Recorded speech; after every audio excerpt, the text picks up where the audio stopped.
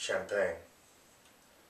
In through the crisp bursting bubbles of champagne, I hear the name of a deity unclaimed by any organized religion. It gasps briefly before drowning, a mortal god of mere chemistry, no Christianity, no graphic fame, no violent glorification, a beheaded bottle, cork shot guillotine, a push and a shove, reintroduced as a romanticized rebellion. Misfits disintegrate into piles for shovels to migrate.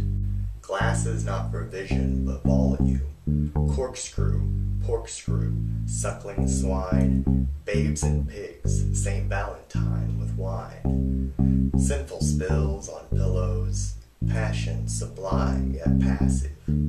Unwind, supine and in position as an unorthodox cathedral of flesh and tremendous time that flows blankets and faces of thighs. So much for the carefree forgiving, we remember grudges and the grime. Now crime come creeping into the cellar to shine. The decanter descanted dialogue and desires, dreams spent weeping, wake up.